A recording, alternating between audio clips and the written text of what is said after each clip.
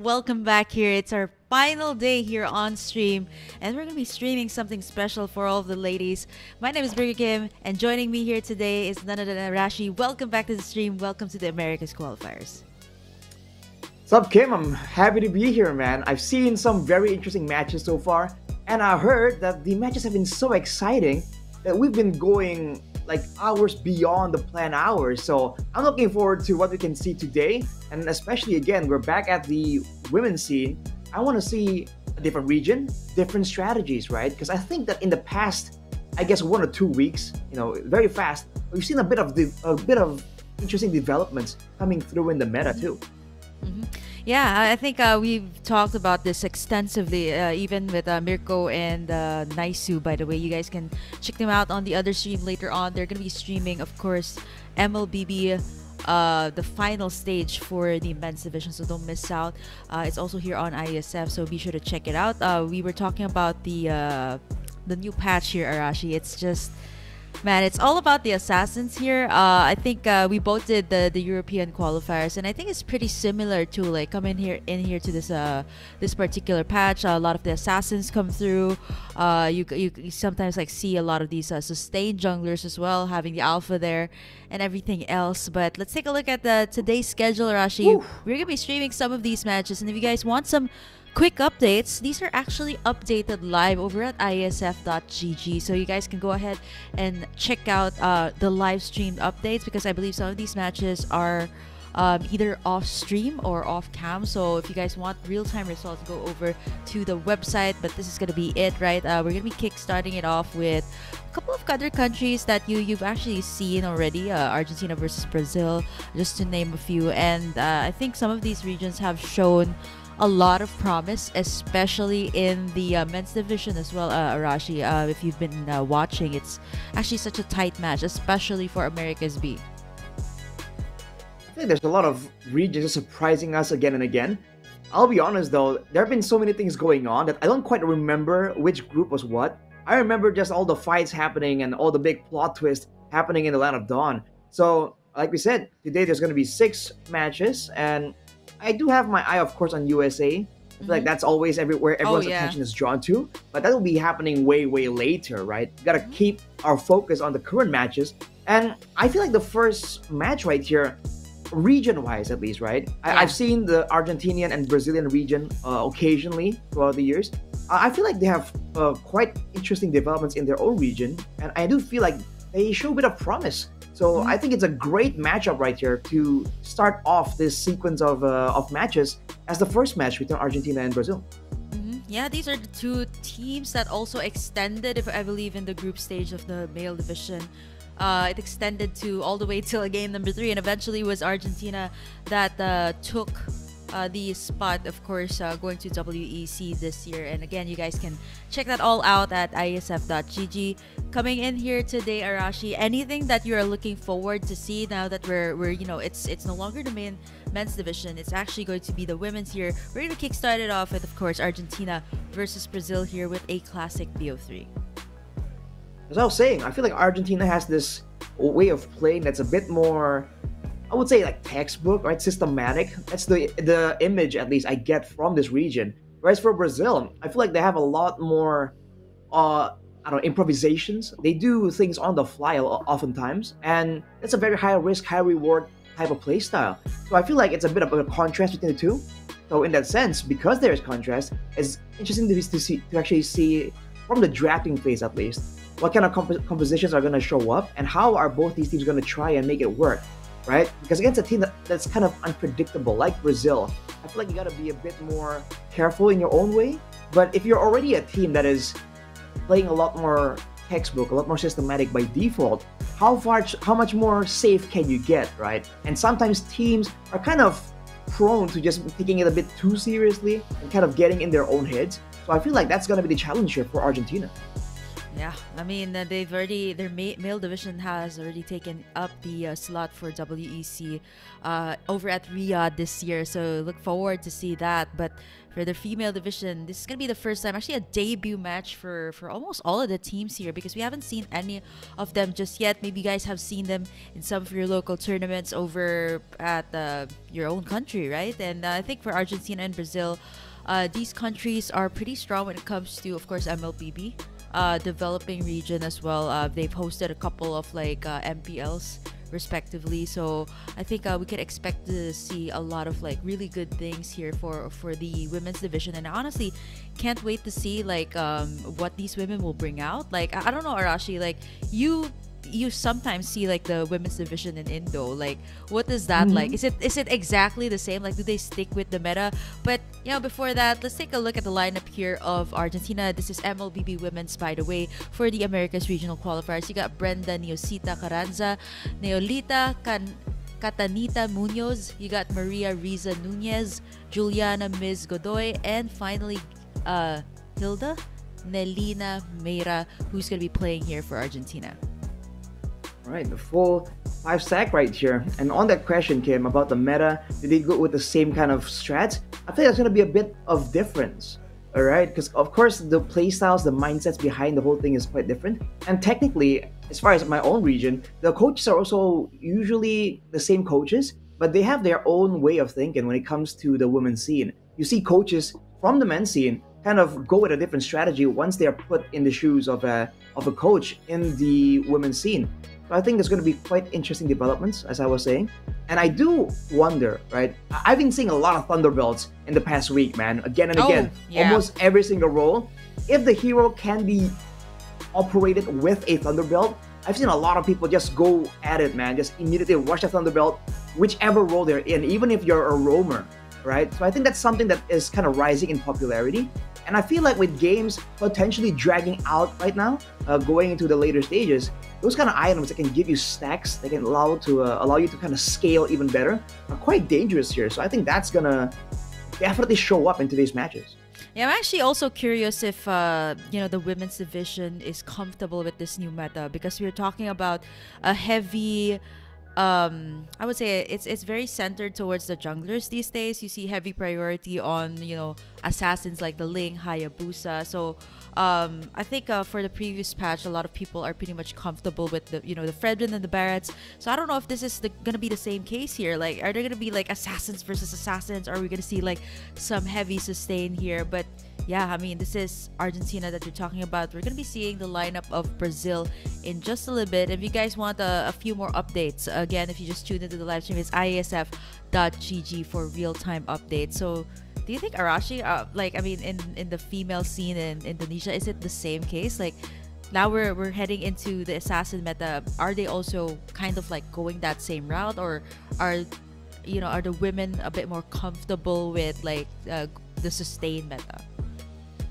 Well, before we get into that, we got to talk about the roster from Brazil right here, Kim. You want to take a crack at the pronunciations? Oh, wow. So I actually did the pronunciation right for Argentina. Hopefully I did. But let's take a look at Brazil's lineup here. You got Luciana, Angelis Bulacha, Goncalves. You got Marie Aslan Cutie Mezalira. You got Rebecca Hybridy Chen. You got Lace La La Land. Ooh, that movie? Madureira. And finally, you got Giovanna Caria de Silva. These names are quite familiar to some of you guys who have been following the female MLBB scene. This is, I believe, the roster that they've fielded, especially back in MWI this year. Just actually, I think a few weeks ago. This is the same team that will be playing here for Brazil, so it's no stranger. I think some of these players have already gone up in the world stage, so you guys might have seen them play, and now they are fighting for the spot, obviously, to go to WEC as well. And okay, that's gonna show that there is gonna be experience behind their gameplay, their playstyle right here. And I feel like connecting that to your question, Kim, about the assassins, I feel like whichever scene you're in, women's or men's, I feel like the assassins definitely have risen in popularity and in effectiveness as well. That's why you're seeing them pop up so often.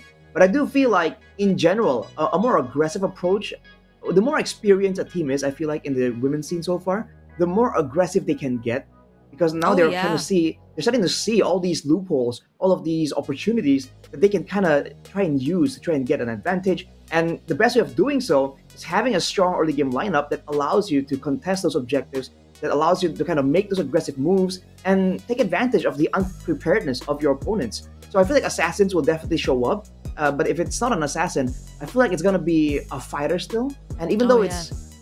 even though it's gonna be a fighter, it won't be the same kind of sustained meta. I feel like it's gonna be an aggressive fighter that wants to move forward and be aggressive.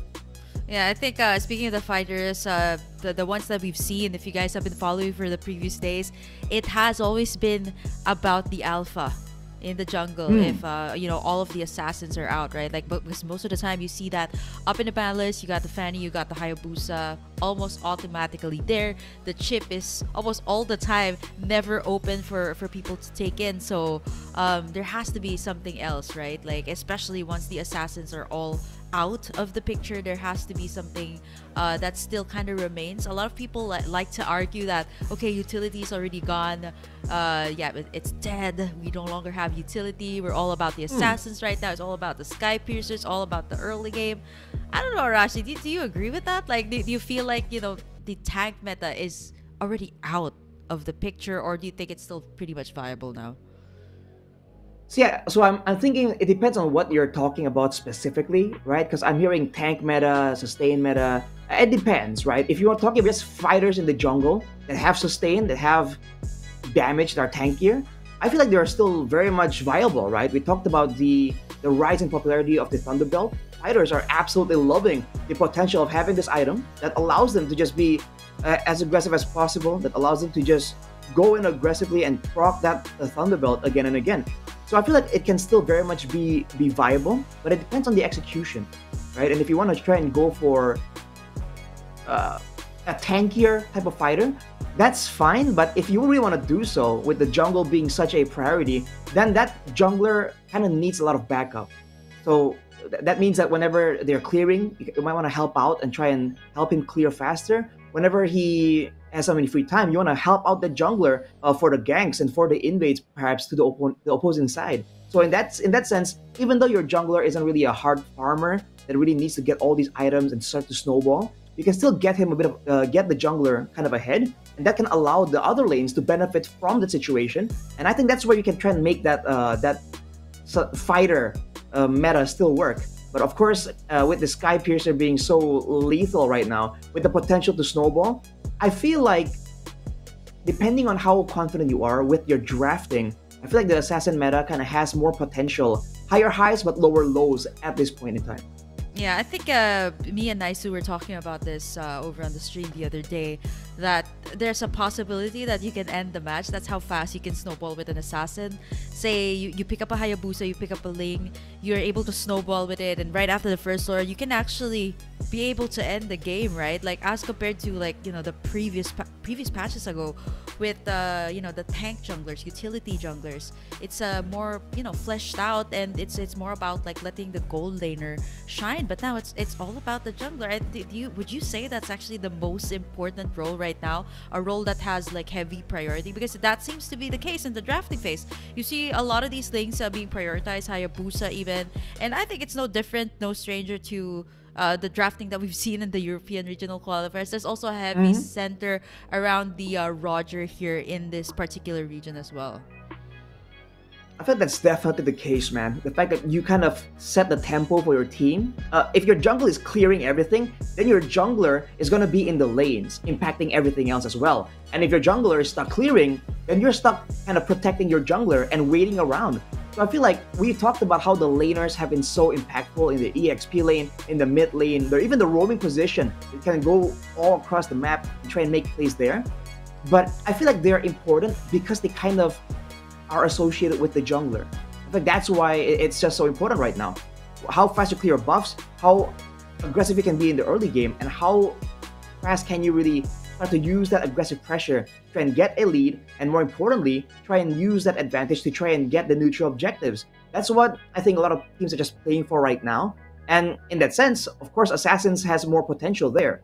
But I think that's where the drafts come in handy, right? You want to get an assassin, that's cool. But who are you going to pair up the assassin with? Is it Oh going to be yeah. a utility roamer? Is it going to be an aggressive roamer that maybe won't help you with let's say an Angela Ling as utility?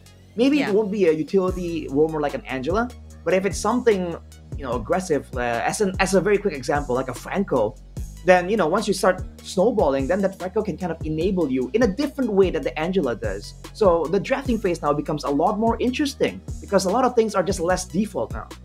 Mhm. I think we see that pairing often, right? Angela Ling, sometimes like a Matilda would pop up even with the assassins, but never an Estes already. I mean, usually that's the case, right? It's gonna be so difficult to chase up against those high utility, high mobility heroes, Ling, Fanny, even. So I think there's also a shift in that it became like more of like CC heavy when it comes to like the roamers. We see a lot of the Minotaur shining, the Tigreal even coming into play here, and I think apart from all of that, like there also has to be like a variety of gold laners that I've seen this patch, Arashi. I mean, we're talking about Ruby Gold, we're talking about the Zas Gold that we've actually seen, and it's not the usual contemporary marksmen that you'd see in the lane, right? Like you were expecting to see, marksman versus marksman matchup pretty much like the last patch, but now we're talking about either mages that go there, you have like fighters that can really sustain the lane well. So it's all about winning the lane here for the gold lane.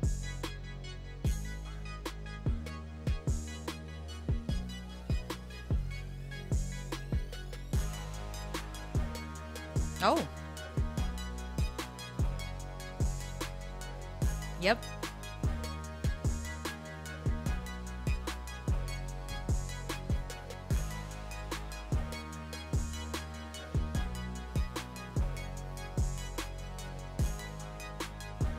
Hmm.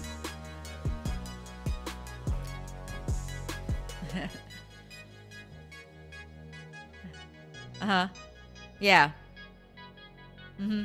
Yeah, okay, Arashi, lost you a little bit there. We did catch Mirko. You guys can catch him over at the other stream, by the way. Sup, Mirko. He's going to be casting, of course, the male division. That's going to be the final few matches that you're going to be seeing for today's stream. So we're going to be having two streams here today.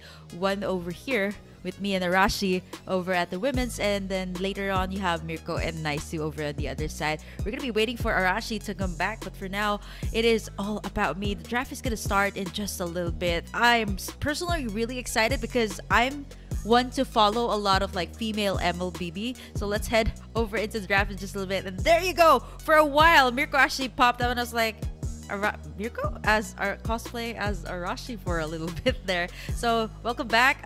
We are gonna be starting the drafting phase in just a little bit, so I am actually really excited to see what the priority is, what the playstyle is gonna be. But there you have it. The draft is up here. Argentina gonna be on blue side, Brazil on the red side. Seems like it's a lot of standard bans here. I think the only one that's a bit different is going to be the Yuzong that sometimes is a selected ban or targeted ban here by the teams. You still have a lot of these assassins open, so again, I'm not so sure if these ladies are comfortable using that, but the Ling, the Fanny, Hayabusa, these are all open up for grabs here, and even the Roger, that seems to be a priority pick for a lot of teams. Now you have to wonder, with leaving up so many assassins available, are they trying to fight fire with fire? Is that the idea, right? To just try and go for a mechanical showdown here in the jungle?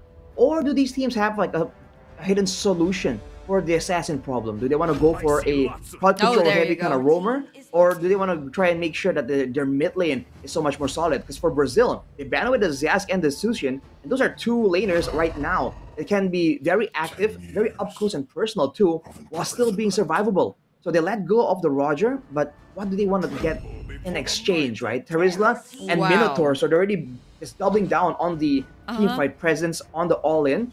But again, when it comes to assassins, both teams can still really bring an assassin in right here without really messing up the composition too far. Yeah, actually, it's a flexible pick here for the Roger. That you can definitely have, and every single team really loves to abuse that fact, and they usually pick it up in the first phase.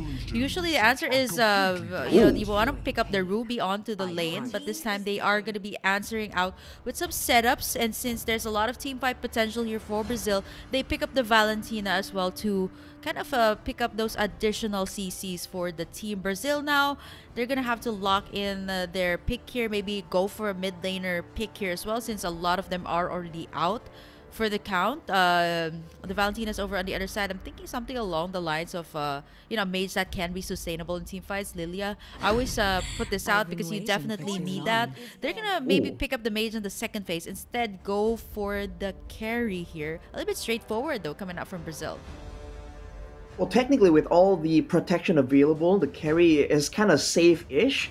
But with the Valentina available to steal away some of these big teamfight ultimates, and with the Grok here and a Roger, I feel like when it comes to snowballing, Argentina definitely has more ways to do so. They can shift this Roger into the jungle, and if you go with a Roger jungle right here for Argentina, then you have a combo of a very fast, clear, aggressive jungle and a roamer that can help with the mid lane clear to allow the Valentina to help the Roger out.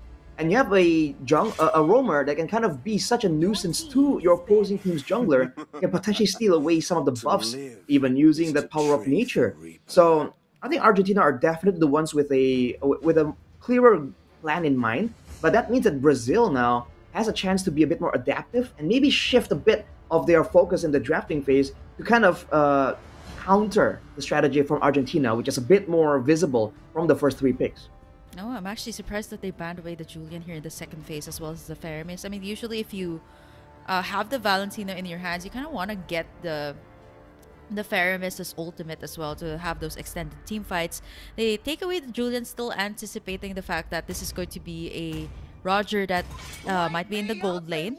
But recently, in the Americas qualifiers, we've seen a lot of the Roger actually being put into the jungle instead. They take away the Exborg as well for Brazil here to counter out the possibility of having that in the jungle as well. Great CC, great way to engage in team fights, and the true damage, like what we were saying, right? Which leaves the option here for, if it's fighter junglers, usually the one that comes top of mind is definitely the Alpha. Not sure if Brazil wants to go that route or maybe go for either a classic friendly, but they're kind of setting up for a good front to back here. I mean, if they're gonna go for the mid laner pick here next, maybe if they're gonna go for an assassin, maybe perhaps hide that for the last pick so they can kind of adjust to what Argentina wants. Well, that's exactly what they do. They go for the Aurora here, so tripling down even on the crowd control. And technically, with all the dive available for Argentina, this is a great pick. Because if they want all the crowd control and burst and utility still, the Lilia can be an option if you still want that survivability. But for the Aurora, you also have a built-in like second chance at life. And technically, you're less vulnerable because you have a Minotaur and Terizla that can kind of sit right on top of it and ensure that you don't get taken out almost immediately. So Brazil still, though, are still very much immobile, right? So if Argentina comes out with a lot of catch potential, a lot of ways to slow down the members of Brazil maybe, and play for a chase, a back and forth style, I feel like it could be quite dangerous here for Brazil. Okay, the Martis does pop up from time to time. They go in for more team fight. So this is team fight after team fight. You got a Valentina to pick up the good ultimates here coming out from Brazil. So does this mean for Brazil, they're left with the option to go, either head-to-head with the Martis, somebody that can clear as fast? I'm thinking something along the lines of still an Alpha, which is open here if they want to go that route. All of the assassins are still open, and I think so far Argentina are going to be working around that fighter jungler. So for Brazil, is it going to be assassin? But looking at this, I feel like a fighter like an Alpha would be really good, but they go for a Nolan instead. Okay, great wave clear, great early game damage as well coming out from their side if they manage to pull this off. But here's the final lineup here for Argentina and Brazil. So far, what's it looking like here, Arashi? I thought with Brazil and the way they were so beefy to begin with, they're going to go for a straight front to back, but I guess they're a bit concerned about the Lapu Lapu potentially zoning the whole backline. So they go for the Nolan, so it's still a great assassin, and more importantly, it's an assassin that can still kind of combo in with the penalty zone, with the minion fury as well. A big engage into a fracture here can really seal the deal for the side of Brazil as well. And the clear is kind of comparable to the Roger. So I feel like it's a great option, but I feel like when it comes to execution in the early game, when it comes to that pressure, Argentina will have a bit more to play around with, and Brazil, at least for the first couple of levels, will be forced to play a bit more conservatively until they do reach their own power spikes and maybe go for that level 4, right? Level 4 turtle or, or skirmish in the jungle with all those big teamfight ultimates. Yep, with that being said, Arashi said himself, we're gonna have to find out who gets that power spike first. These are two heroes that can definitely snowball, but we're heading into the land of dawn here, Arashi, for game number 1, a best out of 3 between Argentina and Brazil. And of course, all these teams are really fighting for that one spot to Riyadh once again this year for WEC. Looking at the mid lane, you're already seeing the contest in the clear, and even with the Grok and the power of nature, you can see that the Minotaur, along with an Aurora, really does give Brazil a lot of wave clear to work around with. But for Argentina, they technically have like 2 strong sides. You can see in the gold lane, Riza is going to go for the early trades, trying to make sure that she has control over the lane, and that is what Argentina could use later on. Oh wow, okay, both these gold laners are rocking a Purify. They both do have the dash out, but I would say mobility-wise, if you can kind of bait out that Purify, especially when it comes to the team fight, you can pick off these gold laners, but this is gonna be standard, right? Roger can definitely be a lane bully here up against the carry. You can poke the heck out of this carry, does not have that much damage yet. So I think for Riza of Argentina, she's really doing a great job to pressure out this gold lane, and I believe she's gonna be able to get that Scuttler Crab as well down bot, but here comes Angelus. Dashing in and out again, almost getting Nell and Miz there, but they are able to sustain for a little bit. Level 4 is going to be hit in just a short while as Kata and Miz as well rotating towards the bottom side. A lot of pressure as well over on the gold lane. For Argentina, sticking together is definitely the last thing they want to try and do right here. If they really get caught in the big combo, you saw that even in the mid lane, even before the big ultimates, there's really a lot of danger available. Both roamers now trying to clear in that mid lane, trying to reach at level 4, left alone to it, but they're not there just yet. And you can see both teams starting to make rotations towards the top side, but it seems like Argentina are going to be showing their hand first, trying to bait in the attention here. But that allows Angelis to be a bit more elusive with her positioning. Yeah, Hybridi as well, getting in that level 4. Angelis hitting that level 5, a level ahead up against Kata. And now we're going to do that Turtle Tango, half HP, 1/4, but there's a flicker in there by Hybridi, and the penalty zone. Kata will be able to take the turtle though, but for the price of his life, 3 members down as Angelis pops in that fracture in the nick of time to take down 3 members of Argentina. They got the turtle before Brazil. They got way more than that. That's an insane development there. I just did not expect all that aggression coming through from the side of Argentina. I thought for sure they're going to take it a bit slow earlier on first, and then maybe later on go for these skirmishes, the 2v2s, yeah, Hybridi, where Brazil won't have that big of an edge. But he's doing a good job zoning out the members here of Argentina, though. As we mentioned, for the side of Brazil, they are just way too good at these team fights, right, Arashi? I mean, you got the penalty zone from Hybridi, you got that level 4 way ahead of the Lapu Lapu here of Neo. That's why they were able to instantly engage in the team fights. 3 minutes in, 3 kills already, 2 of them going to Angelis, and we're talking about the level, the power spike here coming out from the Nolan, and this is it. You can kind of see just one more, he's gonna hit, or she's gonna hit that killing spree. A 10k lead now for Brazil, and now Kata as well. Gonna get invaded here by Keria and the rest of the gang. Level 5 has been reached. Flicker's not yet available though, as they are gonna try to go in for the play. 40 seconds before the next turtle. Up top though, it is a different story.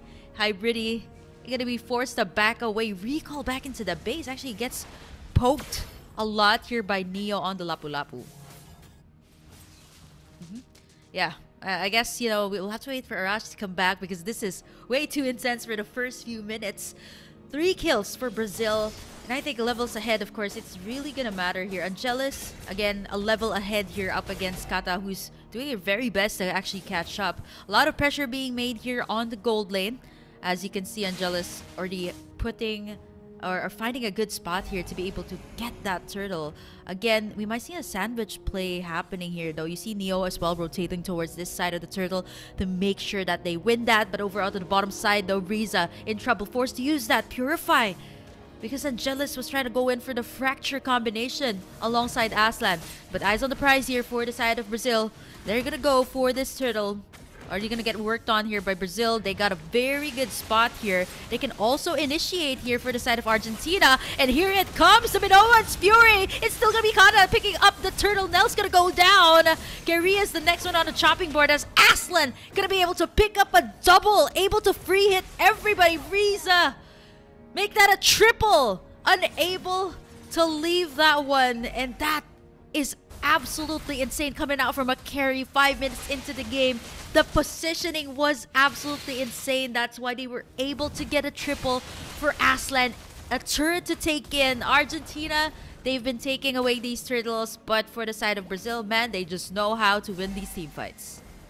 And for Argentina, now they're on a weird spot because they have the more aggressive composition, but now they don't really have the resources to try and take control over the game any longer. They're going to be playing or dancing to Brazil's tune, and the tune is all about those team fights, man. Like you said, Kim, every single time a team fight does break out, Brazil, with more tools around to try and swing the tides in their favor, have always been able to find the upper hand. And now, even with the early game power of Kata, Riza, and Neo to dive in the backline, how can they do that against the carry, right? That runs the Purify, that gets all this protection and backup from the whole roster whenever the fights do break out. Yeah, it's honestly insane that most of the time you'd expect the Minotaur here of Keria to dive in first, but it's mostly Hybridy on the Terizla that has been setting up the place. He's been setting up the tempo, and right after that, they just go for the follow-up here on Hybridy. So it's a double wombo combo here that Brazil is doing. And honestly, it's hard for Argentina to retaliate. Either the damage dealers are down, they get bursted down by Angelus, or even get taken down here by Aslan's carry. This is really looking scary, right, for the carry as early as the 6-minute mark. This isn't the time that the carry is activated yet, but here it is, picking up a triple kill as early, even before the 10-minute mark here.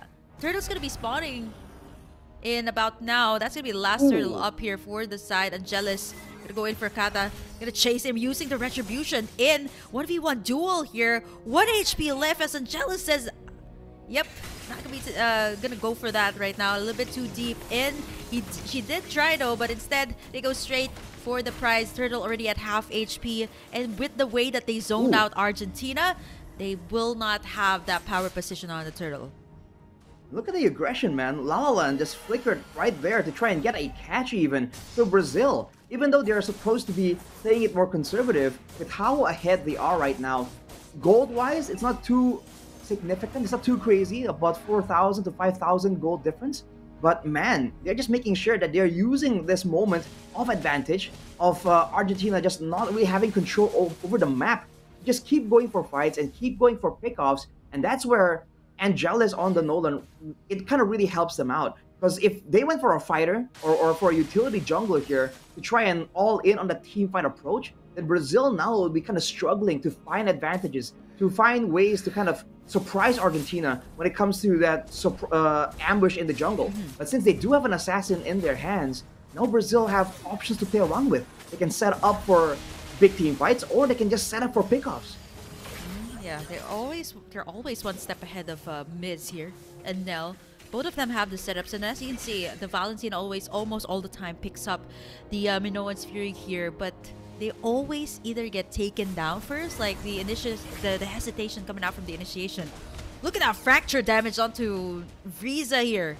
Half HP already, and this is just the 8-minute mark. You don't even have the full items just yet, and this is how much damage that you're doing. I can't imagine what would actually be the damage coming out here from Angelus once it reaches at least like the 10-minute mark, or when she has at least like 4 or 5 items under her belt. And now if Argentina wants to go for more of a pickoff, Hybridy has a Queen's Wings available. That damage reduction will mean that Argentina won't really have any ways to really punish Angelus, though, making the moves again and again. For Brazil, they can just play around like this. And for Argentina, they just simply don't have enough damage right now to go for a pickoff. either on the back line or the front line. And with Aslan already having the Purify still and just hanging on to it, you saw that earlier. Kata was just running with the Martis straight at the carry, and she wasn't backing away at all. That's how far ahead this carry is right here, soloing the Lord as everyone just sets up a barrier here, blocking everyone from Argentina from even taking a glimpse at the action. Team barrier, and Aslan just soloing that Lord. She's not even rocking a Brave Smite, right? Like, this is, I know this is the first Lord, but you know, to be able to solo it on the carry, right? She's way ahead in terms of the levels. I would say levels, even the itemization. After picking up that triple down bot, Risa just was not able to clap back just yet. I completely forgot about the Aurora pickup here from La La Land, right? Like, before you could even go for the engage, you either get frozen, you get immobilized for a little bit. That's why Brazil is almost all the time always ahead of these team fights that they're picking up. The Lord is marching up top here, and we talked about this, Arashi, right before the game started. Sometimes the team that just snowballs really heavy, they can actually finish up the game with just one Lord if they do get that wipeout. That's a big if, but we'll see if Brazil can get it happen with 3 big engage tools, right? With Laolan already demonstrating the willingness to flicker forwards, even though she's on a quote-unquote more vulnerable casting type of mage. This means that Brazil has shown their hand and shows that they can go for big fights when you least expect it. So, back way. Yeah, there goes the penalty zone all the way into the base here of Argentina. Combined with the Mono's Fury, a beautiful combination. Neo goes in for the bravest fighter, but it's not enough to take them down. 4 members left here for the side of Argentina. They got the minion waves here for the side of Brazil. They're going to try to force it. There's a lot of damage coming out here from Nell as well, so they cannot overextend. Even Riza was not able to do that like and pause as 4 members. Wind of Nature has been popped here by the carry by Aslan as well, just to counter out the physical damage also coming through for the side of Argentina. So there is still that respect. Another penalty zone here for Hybridi. Okay, gets stunned, gets frozen here. Angelis trying to try to go in for the fracture, but they unable to find anything as Brazil, they are able to take down 2 inhibitor turrets. Might go for the 3rd one here down bottom. Might take it even by force here as Hybridi gonna be forced to tank up the damage as Neo once again still gonna get caught in between these combos coming out from Brazil. So now the base is wide open here for the side of Argentina. Brazil, they have the health dispenser, the Minotaur with the Flask of the Oasis. And on top of that, a lot of their heroes, if you notice, don't really have issues with their mana. So they can just stick around right here in the jungle, and they can just keep staying around. And before you know it, a big fight happens, or Angelis will make her move. This is just a devastating combination of factors here that's allowing Brazil to just brute force their way through, even though Argentina, they're putting up a great fight, getting Brazil low. But unless they go all in and seal the deal with kills, it just won't matter. Brazil can just rinse and repeat this.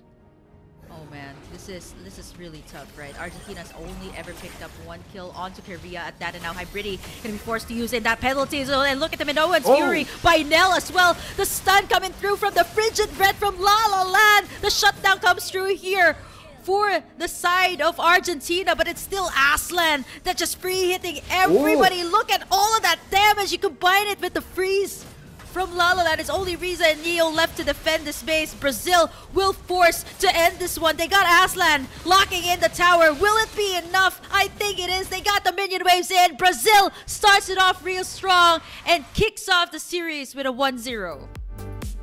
Brazil, man, that aggression.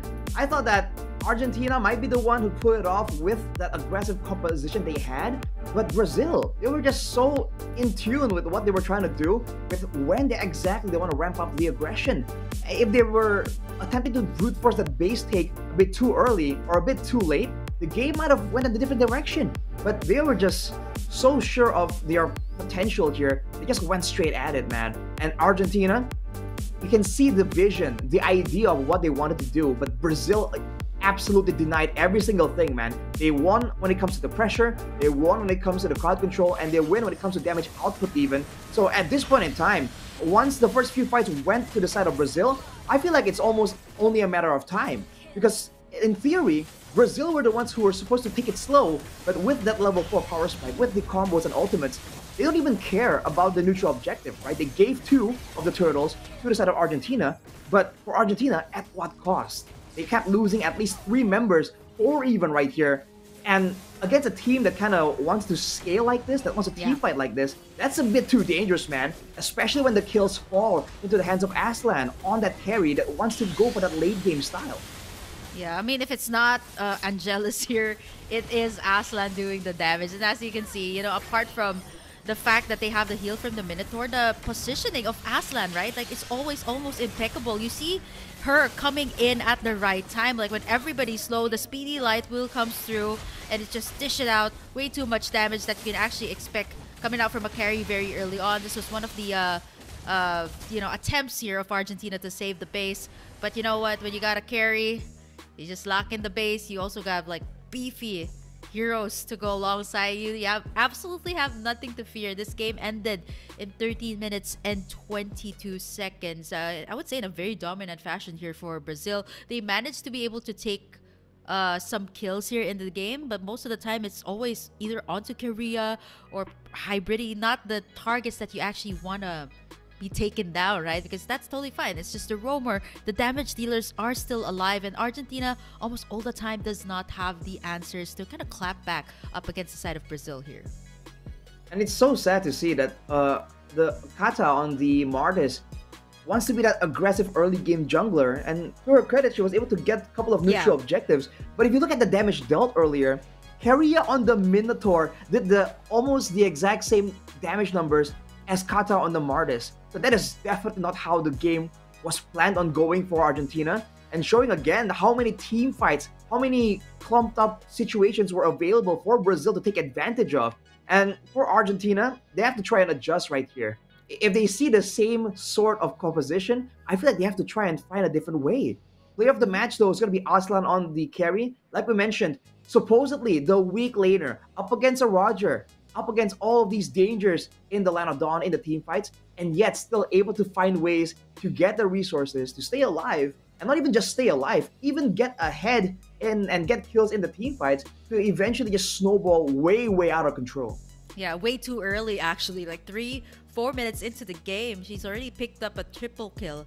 And with that being said, if you don't shut down that carry, I mean, I can't believe that was even the situation, right? Like, you're going up against the Roger. Riza was able to poke her very well in the early game, but you know, after that triple kill, it was difficult for the side of Argentina to kind of bounce back from that situation. They had to deal with Angelus, they had to deal with Aslan, and not to mention all of the setups here, or the layering of combinations that are just way too good. You got the Minoan's Fury, but most of the time you see it's like Hybridi setting up the plays, and then Korea just jumps in, flickers in for the follow-up Minoan's Fury. It also has the motivational roar that has that additional heal, so it's enough to sustain these team fights that the side of Brazil actually wants. That's just game number 1, by the way, Arashi. It's already Action Jackson here for both of our teams here for the Americas regional qualifiers. But for now, Arashi, we're gonna have to take a quick break for all the players as well to reset before we head on to our match point between Argentina and Brazil. See you guys in a little bit. Welcome back to the Americas regional qualifiers. This is MLBB Women's. For this region, we just witnessed Argentina and Brazil for the very first match, and it was Brazil that took it by storm. 1-0 right now, as Brazil will be heading to a match point here in this BO3. Still with me, Burger Kim and Arashi, bringing you guys all of the action. It was let's say a very fast first game that we had, completely snowball for the side of Brazil, and Argentina just did not have the answers to that, right? The wombo combo of the Terizla combined with the Minoan's Fury, and not to mention the scaling there of Angelus and Aslan was just way too much to handle for the side of Argentina. Yeah, in some ways, you really wish that Argentina had a different outcome right there. Because technically, if they were able to snowball Roger, Valentina, you know, they had tools of their own to really take this game by storm. The Mardes even, if they were able to get maybe, let's say, in a different timeline here that they won at the turtle fight. They were able to get resets onto the Martis, right, with the Decimate again and again. And they can start just diving turrets down and taking down turrets very, very fast. And even the Nolan, right, with all the elusiveness, the mobility, the damage, if the towers are down, then even the Nolan can't really farm as efficiently. There's a chance that Argentina's draft really could have worked even better than what we saw. But unfortunately, I think Brazil just read through it almost immediately. And in towards the mid game, they were the ones essentially saying, you know what, Argentina, we know you want to skirmish, but we're gonna push S5 so often every single time that you're gonna be forced to respond to us with 5 members, right? And at that point, once you're not the one in the driver's seat, then you have no idea where to take the game. Wow, okay, this time it's going to be Brazil on the blue side right now, immediately taking away the Hayabusa. So they have some information here for Argentina, right? Like taking away some of these power picks also that really made them shine in the entire game. Korea on the Minotaur, so now they can go ahead and do this, right? Like take some of these selected target bans as compared to Argentina's over on the red side, right? You kind of have that urgency to ban away all of these like OP heroes. Juicid and Chip, almost 100% ban rate even in the male division of MLBB in the Americas regional qualifiers. Too expensive to give out to the opponent, especially knowing that Brazil is one of the teams that is just way too good in the team fights, right? So these are the things that they don't want to give out. I'm thinking something along the lines of specific target bans too. Terizla seems to be rising up in the ranks as well when it comes to XP lane. You got that setup, you got that sustainability, so Brazil can go ahead and either cripple a certain team. I don't even know. You did mention that was Mystic Kim, and there you have it. The Terizla that usually gets picked up in the second phase, which leaves the Roger open actually here. Super flexible pick again. Brazil can just flex that. Roger that seems to be always the prio pick. The Zaz also never gets slipped up in the drafting phase. You always put it up in the ban list knowing that it's completely OP right now in the patch. You have continuous damage, you got sustainability. Brazil, Roger, of course. Of course, that is usually the case, right? It's classic Roger. I know you guys might have seen this several times. You might get bored of it, but this is the new Fredrin, the new Ling, if that is not available. It's so flexible. Again, you can work around the draft with this Roger. That's why it's a heavy priority. You can work around different kinds of drafts. You can play a different kind of styles even. And technically, maybe now with the changes to the items, not really as diverse, but back then, you can go with like 5 different item combinations here for the Roger, depending on what your team needs as well. So really is one of the most flexible, literally in every single aspect, this Roger. But for Argentina, now with the Julian, most likely in the jungle, very strong, very good at picking off heroes. And we've seen Argentina opt for that aggressive style. And now, with all these team fight heroes like the Minotaur, like the Terizla banned away, this might be their attempt at just capitalizing on the lack of protection that Brazil was able to use to really get ahead in game number 1. Okay, with the Kufra being the roamer here of Argentina, which means that they already have that CC, something I wouldn't say they lacked CC in game number 1. It was more of, I guess Brazil had more instant setups when it came to the team fight. So Brazil, do they want to go for a mid laner pick? A lot of them are already out, or maybe instantly pick up their XP lane most of the time these days. Arashi, I was talking to some casters.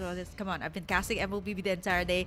It's always almost all the time 3 picks in the XP lane. Edith, you got the Terizla, which is already banned away. Speaking of, there's gonna be the Edith coming through, and at times you see like a Lapu Lapu earlier for Neo. But it's all about like these 3 heroes, right? Instant setups. You got CC. For Edith, this is often overlooked, so I'm happy this is actually kind of shining here in the Americas regional qualifiers. Even in the male division, you didn't really see it much in the group stage. It only popped up in the playoffs. So I like this coming out from the side of Brazil. Instant way to engage once again. And then you got La La Land on the Aurora, the same pick that she had in game number 1. And we've seen in game number 1, it really made it difficult for Argentina to kind of dive in because of the slows being frozen in place by the Aurora. So it's a pocket pick that Brazil has, and they're very much comfortable with it. Well, there's slows, there's damage, right? AoE as well. And technically, the fact that all the spells kind of take some time to kind of channel and finish, there's also like a bit of a zoning mechanism, right? You put it down, and even if it doesn't land, it kind of makes sure that your opponents can't really walk in that area, in that region. So it's definitely a strong tool that Brazil has been using. So if you talk about the big team fights, though, they have good damage output now. But when it comes to setups, I dare say that Argentina now still has the Yeah. better one with the potential for the enhanced chain, as well as with the Tyrant's Rage, Tyrant's Revenge combo from the Kufra. But there's also that interaction, I believe, where the Kufra, while dashing, can kind of get cancelled by the onward from the Edith. So I'm wondering how that was going to play out.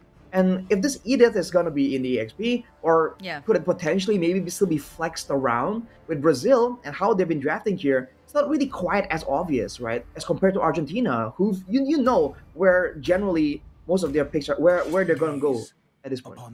I think the Brazil might pick up another hero that can have the setup, right? Earlier they had the Minotaur, they got the Teresa, and now it's already out. They themselves actually banned it away here for this game. Last ban, they banned away the Angel here for the second phase, which kind of makes me wonder, are they gonna try to go for that composition as well, like Angela in the mid and then Kufra on the roam? We've actually seen that combination happen. It can be really deadly under the right hands with the right combinations as well. So they're actually leaving out that open, as well as the Faramis, the kind of like sustain the dives that Argentina will do. They lock in the Novaria here. That is somebody I would say that kind of has fallen out of the meta so far. Like we've seen more of like mostly like the Vexanas in the mid. Still, you got the Savior and the Zas that really is king right now when it comes to draft. But the Novaria can definitely poke here in the team fights. The Vision as well.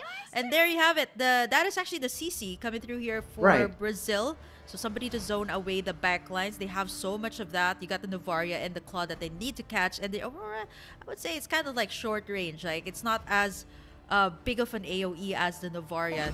Now, who's going to be their gold lane? Oh, wow. Okay. It finally comes through. We've seen this actually come out. Usually the answer to the Roger. But they go ahead and pick this up. So with the CC here, makes me okay, so this means it's high likely that this is an Edith in the roam position, Roger in the jungle, and then Ruby in the gold lane. That makes more sense, right? Not unless like you want to switch the Roger and the Ruby up. I think in the current patch it makes more sense that the Ruby is in the gold. That will go head to head with the Claude. I think I agree with that judgment, Kim. I feel like it'll be so weird to see the opposite of that. Oh yeah. So now for Brazil, though, they have good team fight, but they also kind of have a lot of single target damage to play around with right here. The question is that mid lane with a potentially a roam Edith and a Aurora, can they match the clear of a Novaria? They can solo clear really fast, and with the X-Borg as well right here, man, the front line for Brazil is going to be having a little bit of trouble. And I think the harassment here coming in from the Astral Meteor, as well as the Flames coming in from Argentina, can be a problem. But with Brazil, I feel like they still have ways to really force Argentina into a fight if they kind of play that game for a bit too long. So I do feel it's a bit more balanced. But I think when it comes to damage output, Brazil has a bit more of an advantage. And if you're predicting a clash between both teams, like we saw in game number 1, I think the higher damage output can be quite decisive in deciding which team comes out on top. Okay, so we're talking about single target pickoffs this time for Brazil.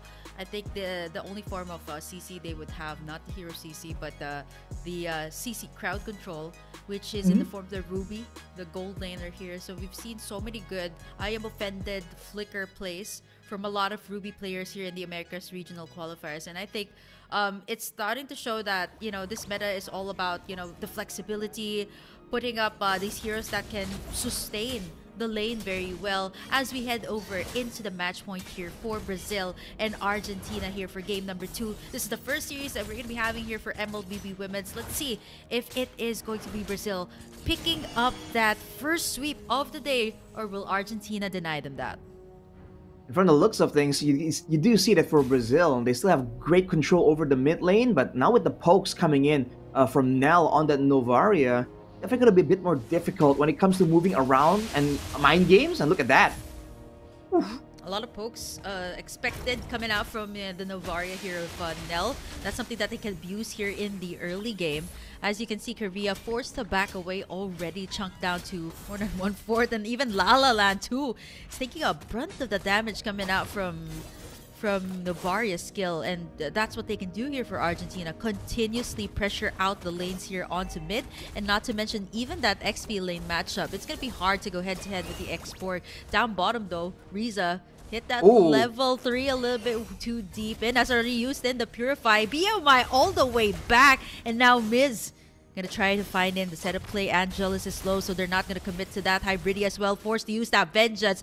The Firaga armor has been popped up in the nick of time. No casualties just yet up top, but will Nell actually find it here up against Hybridi? As you see Korea doing her very best as well to make sure that Hybridi is up alive in this lane. But Lucid Dreams though goes in, tries to go for the enhanced stage. Hybridi forced down real low. Is not even able to get in that last XP lane card. So that itself, Argentina has already won the power position, going straight for this turtle. And this is a Julia that you're talking about.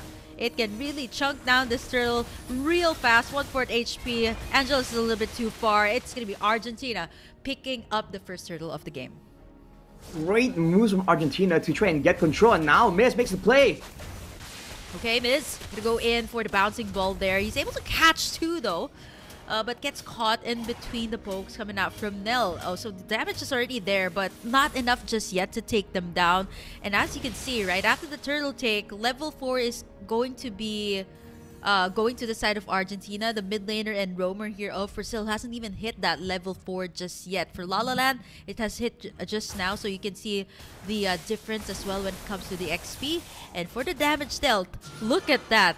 Nell on the Novaria. I'm not even surprised if this is a Novaria with an Impure Rage rocking the Assassin emblem to have that additional penetration. Look at the damage coming out. 7,700 already, 3 minutes in. That's already too much. I can't even imagine when it reaches the at least like 5-minute mark when Nell has more items here. It's gonna hurt here for the pokes coming out from this Novaria. I mean, it already hurts for sure. Argentina, they can just have more damage, but look at this knock-up, the combo coming from Brazil, punishing immediately first blood. Oh, there's the first blood that they were looking for. It's going to be Brazil drawing that. The last Insanity comes through as Korea will be taken down there. Here comes Aslan. Going to try to make in the play here. Angelus. Basic attacks come through CC. Hybridi forced to use the Vengeance as well to counter out the damage. But Nell, man, it is getting really scary here. The pokes from the Novaria, and it seems to be working well, because if you think about it, there's really no there's no heavy front line here for the side of Brazil. Well, you have the Edith, you have the Ruby, but you know, somebody like a Minotaur earlier in game number 1, right? That is somebody that can take the hits. But for this, right, it is mostly like hybrid. So the damage coming out from the Novaria's pokes, it'll really come through here. I think the poke is really what really matters, right? Because technically Lucid Dreams can also help out with the long distance aggression. And Brazil, if they can get a decisive fight like we saw earlier, without a back and forth, they can really do a lot of damage and be a real threat. But look at Neo, man, punishing Brazil overall. Hybridi gonna try to make in the plays here. Dives right in with a curtain call. It's gonna be Lucid Dreams taking down Korea with the Lord to take in here as well for the side of Argentina. They are on the lead right now, 12k, and it seems like the scaling will also work towards their favor if you think about it. They got a Claude, they got a Novaria that will also work well in the early game. And right now, Brazil is really struggling when it comes to these team fights, right? Like, you got the last Insanity here that they have to deal with, plus Miz is almost all the time willing to take in these dives, go for the bouncing ball just to ensure that Brazil is put into place. The only real big difference is later on, Keria will have a lot more damage to swing around being on that Edith. But we'll have to wait and see if that happens, because if you look at the items here, it's still not going for a bit of an aggressive style. It's just all defensive. And look at this dive. Wow, the enhanced chains come through. La La Land able to get the 3 members there with the Frigid Breath. And of course, the instant Winter Crown. It's just going to buy her some time, but not enough as Lucid Dreams picks up the kill with the Julian as the enhanced chains come through. And what I like about what Brazil is doing here is they're just going to be exchanging the turrets. They know for a fact that these team fights are going to be won by Argentina, so they're going to take as much neutral objectives as they can. Nell Forced to defend that one. Half HP already. Conceal has been used to just go away from the team fight. Lucid Dreams flickers out from Korea to be able to get back into safety. A little bit too close for comfort here, but the damage, the CC can be felt. Hybridi deleted in an instant there by the enhanced shades of Lucid Dreams, and this is exactly the reason why the Julian is just shining in this current patch, one of the top junglers that we have so far. Especially in this particular game with the tankier members instead of Brazil. Even their quote-unquote assassin jungler, Angelus, is on a Roger that's a lot beefier compared to the other more vulnerable, aggressive heroes in the jungle. So when you have the burst potential of the Julian and the Novaria combined with the true damage as well from the Xborg, that's a lot of damage. Look at that, Korea makes the first move, pops the Primal Wrath. Yep, they have so much peel here for the side of Argentina. Even Korea is forced to back away. There's the last Insanity flicker in from Neo to get the kill on to Korea. Oh. And now we see the Astral Echo from the backside. Hybridi gonna try to go in for Lucid Dreams, but get bursted down there. And the Blazing Duet to take down Angelus to add up to all of the damage. Aslan right now is going to be able to sustain. Everybody's pretty low here. He gets the shutdown, but Neo still claps back here with the kill. It's a wipeout for Brazil. Argentina showing us that they are not willing to go down without a fight here. 7 minutes in, they are on the lead, and they are going to be able to take this last hurdle of the game as well. Lucid Dreams even going for the feather here, knowing that the burst damage is great, but later on, the DPS is what needs to be augmented to ensure these tankier members from Brazil kind of get put under control. But look at this outplay though. Oh, wow. The frigid breath here from La La Land just instantly takes down Riza there. And that's just the beauty of it here coming out from La La Land, right? She just needs somebody to set things up here. You got the onwards, maybe even the I Am Offended. You can get a good combination like that. But you know, when it comes to the overall picture here, the Novaria still has a whole lot more range if you think about it. And for Brazil, they're just gonna have to wait for the chance that Argentina will go in for these dives, and they can just go in for the punish right now. Make and miss and make them pay is a common saying in a different sport, but for Brazil, that's what they have to do right here. They need to make sure that Argentina uses the bulk of their attention and ultimate on something else before they capitalize, especially when they are already behind a very small amount in the grand scheme of things, 2,000 gold, but it's still a very significant factor right here if they're trying to think of how to win out in the fight. And they have to try and find ways to withstand the initial burst damage. Because if you think about it, right, once the members of Argentina has use most of their ultimates, the enhanced sickle or enhanced chain or the blazing duet or the astral sphere, right? There's so many burst damage sources from the side of Argentina, but if they don't land, Brazil has a lot more DPS. They have a lot more consistent damage, and that's the big factor that they have against Argentina right now. If they can initially maybe force Argentina to use a lot of those spells on maybe one person and not on the whole squad, then maybe, even with a man disadvantage, there's a chance it can kind of turn it around and go for a fight. But they need to try and get some control on the lanes first. Yeah, they have to make the waves move here right before the first Lord comes up. And obviously, Argentina is going to have a much better position there, knowing that the mid tower is already gone here for the side of Brazil. They're going to try to go in and blitz the Lord here. They got the Claude here. They got the Lucid Dreams on the Julian. So it is going to be easy takedown here. Miz, okay, he finds in one. They stun down Lucid Dreams here. He seems to be the target. Blazing Duet there onto Korea in the backside. There comes the Frigid Breath. And finally, Lucid Dreams goes down. It is going to be a 1-for-1 trade. This time, Brazil claps back. But Riza, though, gets spotted out there by Hybrid. They have to do these isolated takedowns to be able to win in the team fights. Other than that, it is going to be the true damage coming out. There's the last Insanity. Aslan be able to stay for a little bit. Neo does not have the Firaga armor right now. She's going to be able to lifesteal the heck out of it, but Neo is going to keep on doing that, right? Flickers all the way in to get the killing spree here. They still have the Lord to boot as Hybridi. Gonna be forced to use the Vengeance here as well to zone away the backlines. But girl, you are alone as Neo just instantly pops up that Firaga armor or last Insanity once again, as long as it's up, to be able to get the kill and punish Brazil. A respectable attempt from Aslan though. Moving towards the wave and the Lord, they have more targets to kind of recover her HP from. kind of bought some time for both teams to kind of send reinforcements. Unfortunately, Argentina, they're just around the map a bit faster compared to Brazil because they are on the back foot. And with the empowered waves still making their way around the map, I feel like Argentina can still take a couple more turrets down right here. A quick item check shows that, never mind, Neo gets jumped on. Yep, he does not. She does not have that immortality. For now, I think all of their resources are focused on trying to take Neo down. The Radiant Armor is here as well. The enhanced shades come through here for Lucid, but not enough to take them down. They go all the way in. They get stunned. They get frozen here by the frigid bed. Neo finally gets shut down there, but it took 4 members to take her down.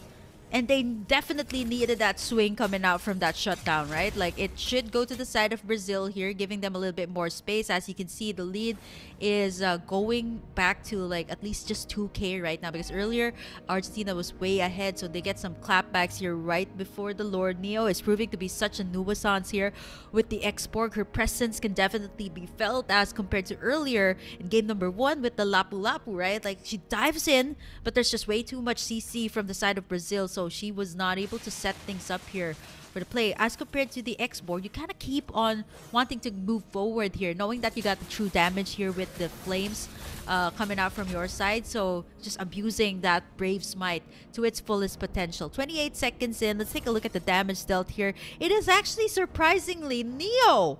That is the one that's dishing out the most damage here. This is not even the gold lane. 40,900, and that's true damage for you. Exactly, man. It's true damage against a bunch of fighters, right? Because technically the Ruby and the Roger are both fighters too. That's why it's such a difficult time for Brazil to move forward without losing too much HP.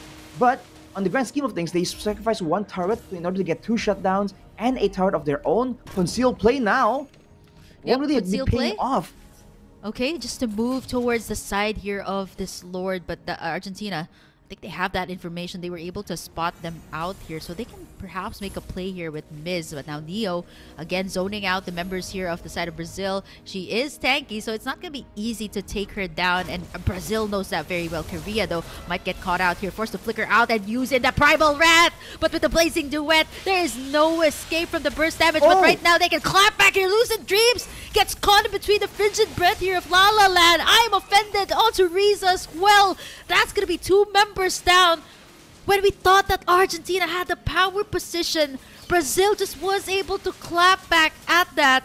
All care of the setups that they had in La La Land with the beautifully timed frigid breath there with the Aurora. They were able to get the crucial kills onto Lucid Dreams and Riza. Now they can go in. Look at that knock-up. Look at that stun. Set up onto 3. They're able to sustain here. Aslan's going to be the one to fall, but look at the damage coming out from Angelus. The basic attacks. She's able to sustain. Goes in and out. Will form out as well, so she's not going to go for more.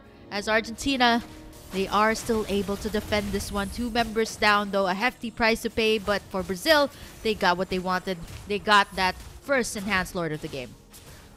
Man, so unfortunate for both teams. The fact that Argentina were initially the ones surprising Brazil, and they got the advantage, and then they lost both the Claude and the Novaria. And look at this, though. Yep, there you go. Blazing Duet again onto the backside. Hybridy's gonna fall. And now with the post coming out from Nels, Astral Recall, they're gonna be able to melt down that Lord instantly. But for Brazil, they are making their way towards the mid side. Gonna try to go ahead and get this tower. Korea forced to pop in that Primal Rat a little bit too early. Last Insanity there from Neo. He's gonna be able to sustain, but then again, there's so much pokes from the backside. She is still alive and kicking here.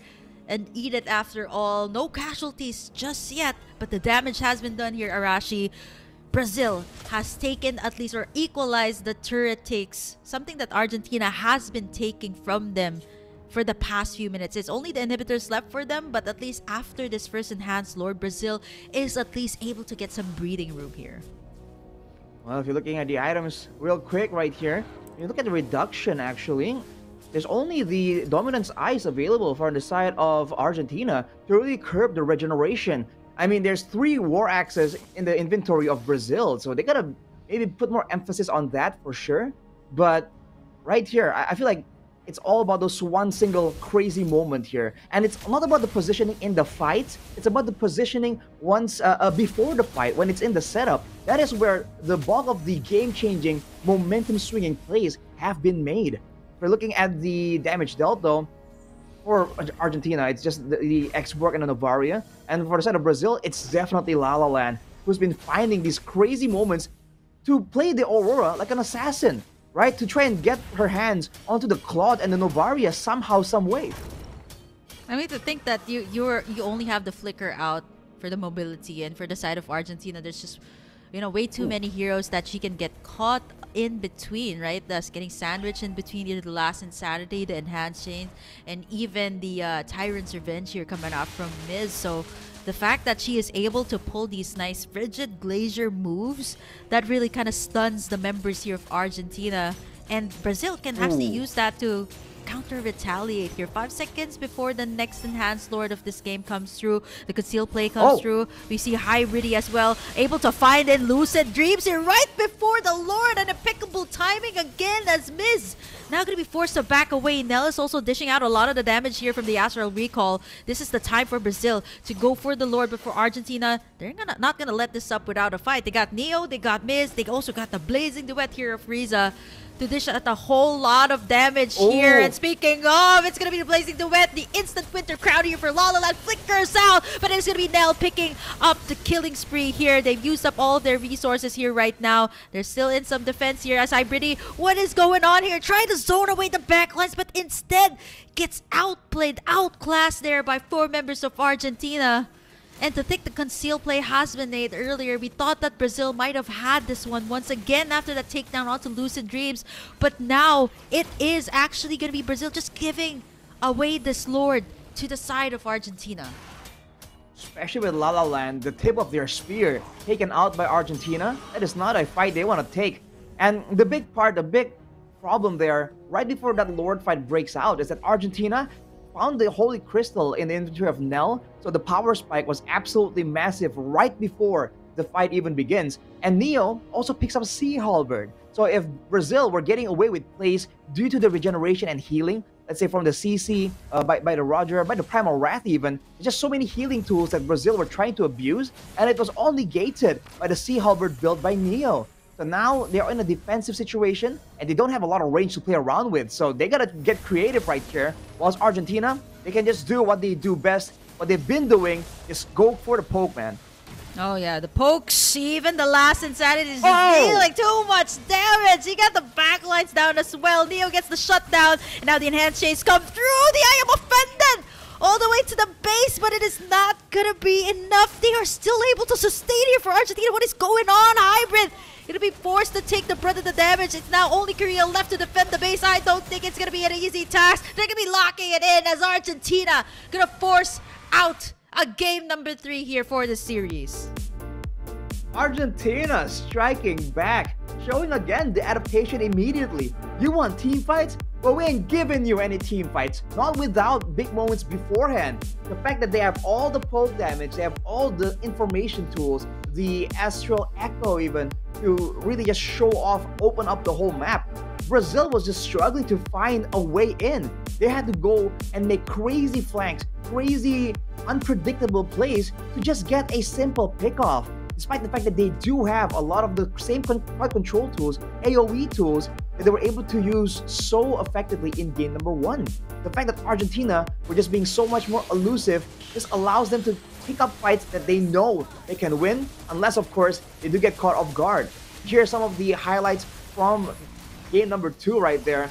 And you can see that both teams had great ideas with the trading, with the priority to the neutral objective and how they want to rotate around the map. It's just a great show from both these teams, but in the end, I feel like the deck is kind of stacked against Brazil, because Argentina, they can just play the default game, and if they don't have to do anything too crazy, come out on top.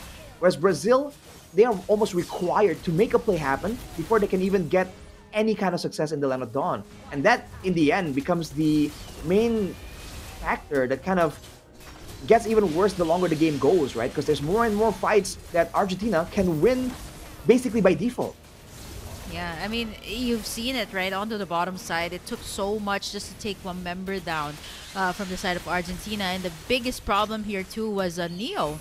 Like most of the time, she's not actually afraid to use in those flickers, just to get a kill, making sure that her team actually gets in the upper hand. And what was really hard too was the pokes, right? Apart from the true damage that was already being dished out here by Neo, and at times you see like Nell, right, being the target here for Angelus, but almost all the time, I don't think Nell was able to suffer any casualties here in this entire game. She was never picked off here, and all he needed to do is just alley-oop from the backside, just pop in that astral recall. There were some attempts here from Hybridi though onto Nell, right? Like she was trying to zone them out, but with Nell being covered, it was such a difficult task. The last insanity was also something that they had to consider here. Massive chain CC this time from Argentina. That was a nice tug-in coming out from Aslan from the final game, but with the last insanity, the Firaga armor, it's not going to be easy to take down the front line here of Argentina, and not to mention Nell as well. Even though she's down low, nobody is able to touch her in this entire game. A show of dominance here from Argentina, a couple of clapbacks here from Brazil, but ultimately it is going to be Argentina finally taking the victory here for game number 2. And I would say a matchup that is longer than expected. Like 18 minutes and 43 seconds. We'd usually see the matches end 15 seconds or even less, but this is a little bit longer, but still yielded the results that Argentina wanted. Look at the damage from Nell and Neo, right? The fact that Neo isn't really a long-range hero, but also creeping up when it comes to the damage numbers. Riza hasn't even been forced to kind of step up to the plate and do the damage, right? The damage, the poke from the Novaria and Expert were enough that the occasional blazing duet from Riza on the Claude is enough to swing the fight completely in their favor too. And if you look at the side for Brazil, I mean, it's all La La Land and Hybridi trying their best to try and find ways to the backline, but you can only surprise Argentina so many times before they kind of catch on to your patterns. So soon, we're going to take a look at the MVP for this game, and I do wonder who it's going to be. I feel like it's gonna have to be Nell, right? Like completely untouchable in this entire game. And come on, look at that damage. That is a damage coming out from a gold laner. I think the one that had this most damage was in the men's division for a gold laner. So this is something, you know, we've already seen a couple of the damage output coming out from Nell in the early game, right? Like she was still the one dishing out a lot of these poke damages coming out from the astral recall, and eventually, like what I mentioned, when she got in the divine glaive, got in that holy crystal, it was really so hard, right? Like she doesn't even have the sky pierce, so she can take down anybody with the astral recall, and not to mention all of the vision that she has provided all throughout the entire game. I mean, you can't argue with that. Part of the reason why it's just so difficult is the slows, is the vision game coming in from the Novaria. And of course, that allows the Kufra as well to just stay elusive. And you're seeing a lot of combos happen purely because Novaria kind of exposed everyone first. So I think it's a great adjustment. We've seen that Argentina definitely aren't outclassed. It's all about the planning and the adjustment. And there is one more game, Kim. But before that, we have to take a short break right here, a couple of minutes, just to get our thoughts together and for the teams to prepare as well. So stay tuned, ladies and gentlemen, in the IESF Americas qualifier for the women's team. Welcome back to the Americas Regional Qualifier. Still with me, Burger Kim and Arashi, bringing you guys the action for MLBB Women's. This is going to be the first time you guys are going to be seeing it. You guys got a glimpse of our teams, and it always ends up like this when it is a matchup between Argentina and Brazil, Arashi. I'm not so sure if you've been following the men's division. The first time that the Argentinian team went up against Brazil, it went all the way to 3 games straight, and I'm not surprised that this is the same case here for the women's division. We're going to go in for a match point here between the two teams. Toss out what happened in game number 1, toss out what happened in game number 2, toss it out, because we are going to be having a hard reset here for both of the teams, because it is about to go down here for this final matchup, and this is going to decide whether it is going to be Argentina or Brazil that will be moving forward. I mean, I dare say it's necessary to have a full reset right here, because there's just so much character, so much, I don't know, man, personality and how both teams were playing in game number 1 and 2, right? And I think it definitely leaves an impression when you're trying to strategize against it. How are we supposed to forget the team fight nature of Brazil? How are you supposed to forget the control, the positioning of Argentina in game number 2?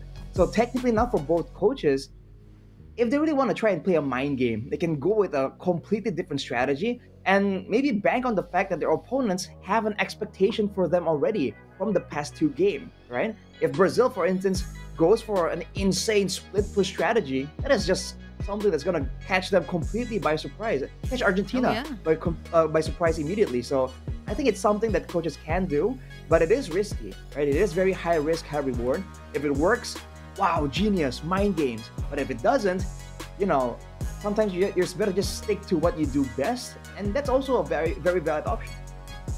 I was thinking of like the lineups here so far that work for both sides. It seems like it is all about having back-to-back CCs. So for this particular game, Brazil went for like single target or single hero lock type of heroes to go into their composition, eat it with the onwards. You got the CC as well to zone out the backlines.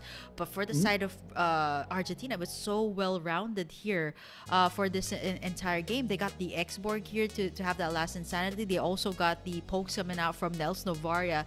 And to think that a lot of people would argue saying that, Novaria already fell out of the meta for this patch, but going up against this lineup, right? Like what I mentioned, they didn't really have that much of a hard front line for the side of Brazil. That's why taking the shots from the Astral Echo was just way too much. And by the time that the Divine Glaive was purchased there by Nell in game number 2, it just was enough to have that solo kill or that snipe kill coming out from the Astral Recall. So I don't think it is still ban worthy as of this point, right? It really still fits a certain type of composition. But I think for both of these teams, right, it is all about having really just proper setup, because if you think about it, Brazil only had it in the form of Aslan in that game, right? To set up a very good I am offended. Things set up again, and maybe vision tools before the setup even begins, right? I think that's the main issue for Brazil. We saw that when they were able to find a big I'm offended or a big play technically in game number 2, they do have what it takes to really win out, even against the supposed late games composition of Argentina. The problem is they were unable to find many of those moments, right? When they even when they do find success, a lot of times it's not even a proper like setup, a proper like big play. It's literally the formations crumbling, kind of mixing with each other, and then Argentina kind of losing one man due to like a burst play.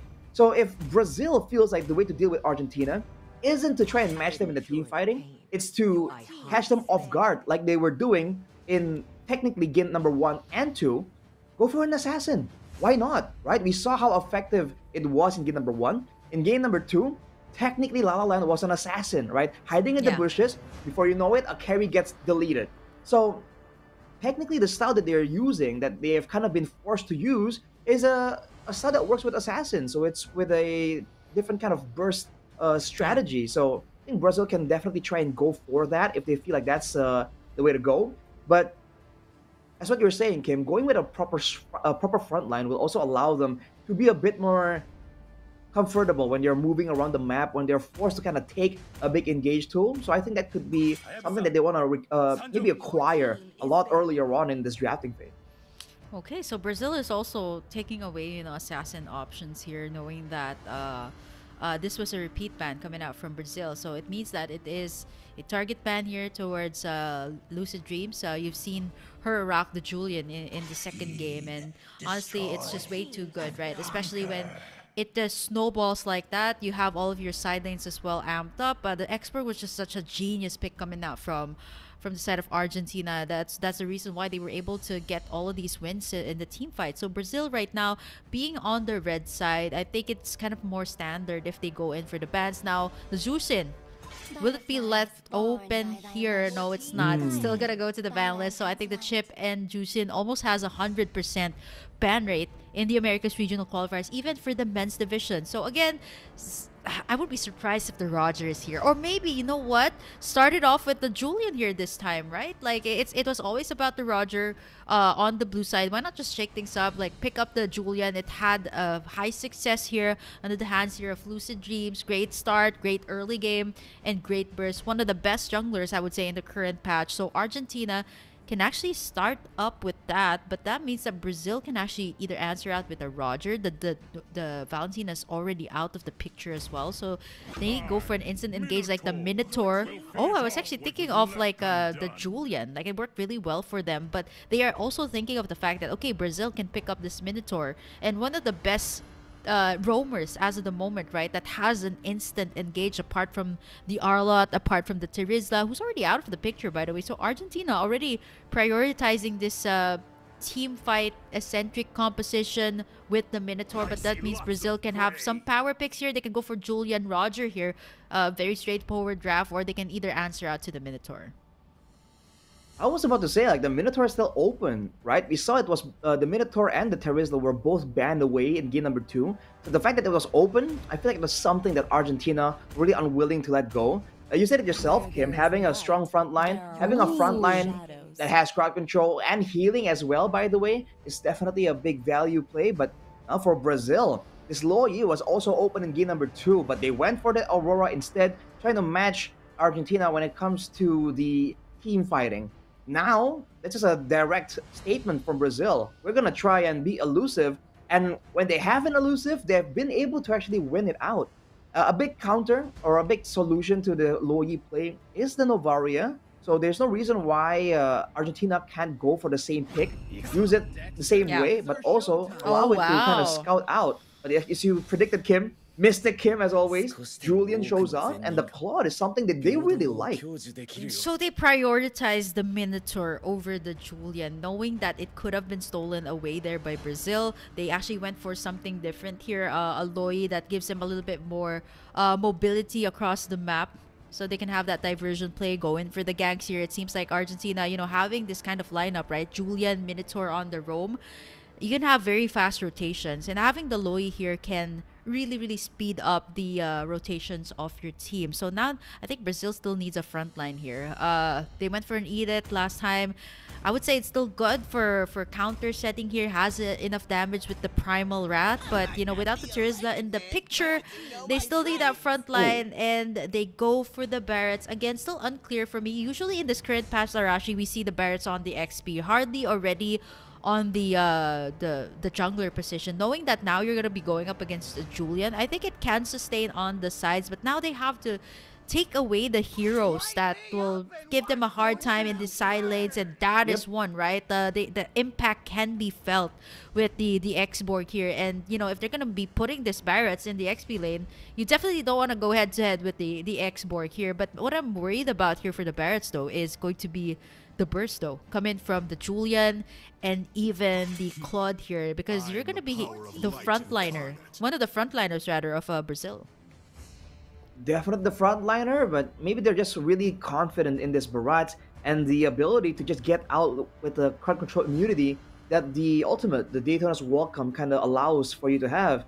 We've seen this being a very common strategy. The fact that you have an immobile Barat with a high mobility playmaking tool like the diversion can work out for sure. Oh wow! It definitely strengthens their front to back, but again, these two heroes were really stand out in game number 2. Yeah. The X-Bergs, especially in this particular composition against the Roger and the Barats, the X-Berg is just a great tool against any kind of tankier, more sustainable type of heroes that can kind of build tankiness as well. So taking that away kind of allows them to kind of match Argentina when it comes to just muscle, you know, when they're just clashing purely on damage output.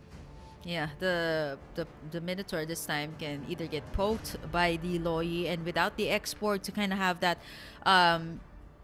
initiation to take down the back lines, they already have that one less problem. They no longer have the pokes here of Novaria. So for Brazil, the impact can be felt from these two heroes with how well they've played it or how well they've utilized it in game number 2 to force out this matchup, right? The Tigreal is also taken out here.